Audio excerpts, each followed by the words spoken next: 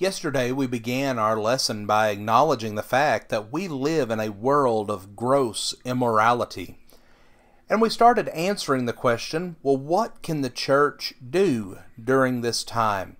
What can we do to be of assistance to those in the world around us who are struggling with these immoral sins that are taking place?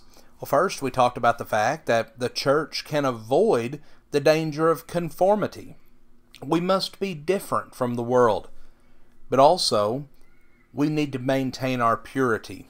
We need to be an example to those who are in the world of the goodness and the kindness and the mercy of God. But today we're going to pick up our lesson by looking at the fact that the church can take a firm stand against all evil. The church of our Lord in every community should be known for its stand against everything from alcohol to pornography to sexual permissiveness, abortion, homosexuality, every other form of vice that is there. The church everywhere should be known for its strong stand against divorce and remarriage. Such a stand should be manifested in the proper discipline of immoral members.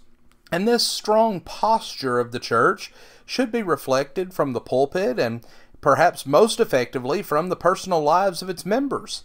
And let us never forget that James says in James 1 and verse 27 that pure religion and undefiled before God and the Father is this, to visit the fatherless and the widows in their affliction, and to keep himself unspotted from the world. If we are going to have a positive impact on the world around us, then we must stand upon the promises of God. We cannot compromise whenever it comes to sin. But fourth, the church must continue to preach the gospel of Jesus Christ. This, in the final analysis, is the only remedy for the immorality that we find in the world, and that includes preaching through personal influence. That means by the way that we live before the world. This, in fact, may be the most effective way to preach Christianity. Often, as people's allegiance is changed from Satan to Christ, we see that the moral climate of society changes. And while we may sometimes think that this is a hopeless task, we can have the confidence of knowing that it is not. The gospel is still the power of God unto salvation, as Paul says in Romans 1 and verse 16. And if we will teach it, preach it, and live it, then it will be used of the Lord to save others. The church at Corinth was composed of people who had formerly led very immoral lives. In describing their conversion, Paul said, "Know ye not that the unrighteous shall not inherit the kingdom of God? Be not deceived, neither fornicators, nor idolaters, nor adulterers, nor effeminate, nor abusers of themselves with men, nor thieves, nor covetous, nor drunkards, nor revilers, nor extortioners shall inherit the kingdom of God. And such were some of you.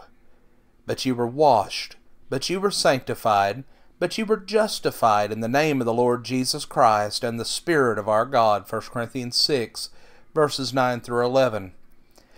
If the Word of God could have that kind of corrective effect upon the perverted society of ancient Corinth, it can have the same kind of effect upon the immoral society of our day. Remember, Jesus Christ is the same yesterday, today, and forever, Hebrews 13:8. And we have the weapon with which to wage the battle, that is, the sword of the Spirit, which is the Word of God, Ephesians 6:17.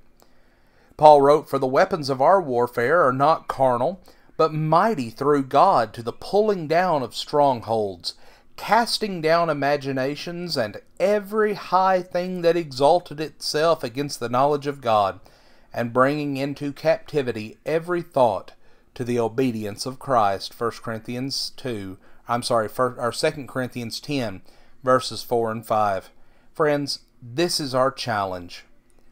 The Lamb shall overcome. He is the Lord of lords and the King of kings, and they that are with him are called and chosen and are faithful. Revelation 17 and verse 14. Friends, we want to thank you for joining us for our program today.